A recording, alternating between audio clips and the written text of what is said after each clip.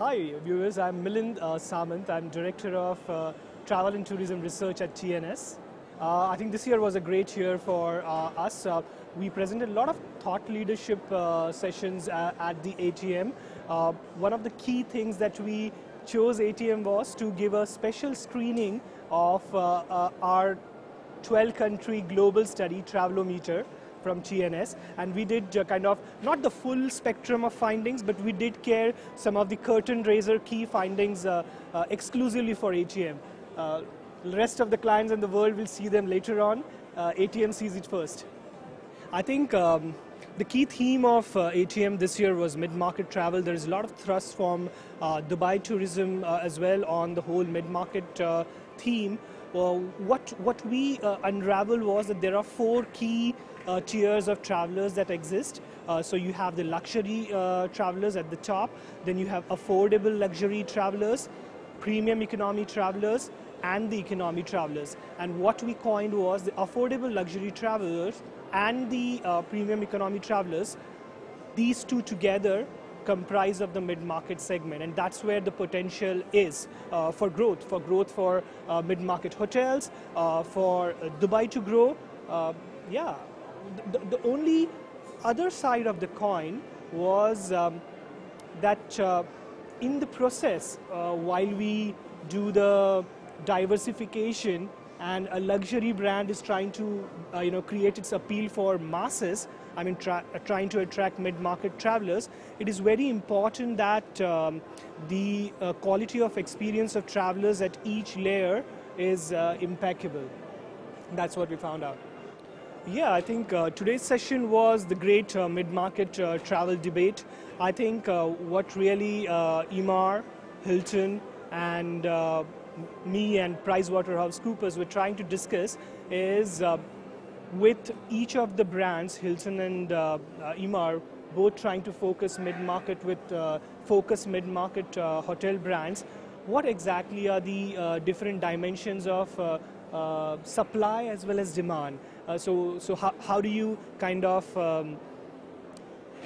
overcome the supply side challenges as well as the demand side challenges? Because they both have to kind of tie up together to create and unlock the real mid-market potential.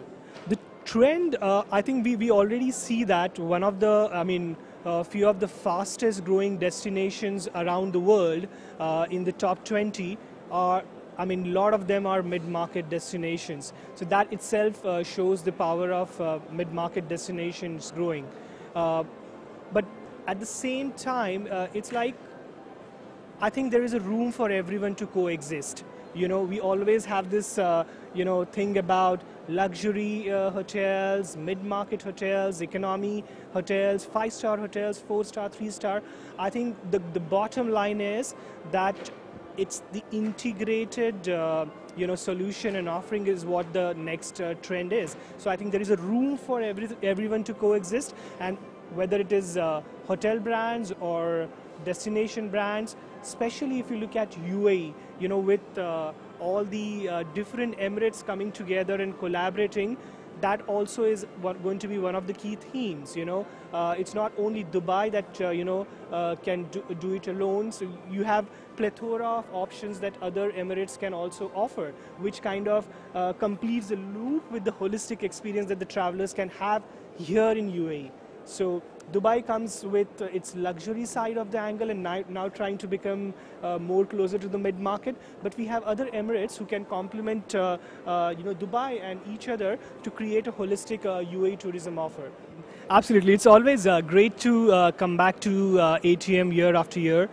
This year was also great because, as I said, TNS did put across quite a lot of thought leadership sessions and panel discussions. I'm a avid fan of cricket. So, in cricket, they say that Lords is the mecca of cricket. I think in travel and tourism, ATM is the mecca of the travel and tourism industry in this region for sure. There are a whole plethora of opportunities for everyone to kind of stay under the one roof and network and share thought leadership on the industry.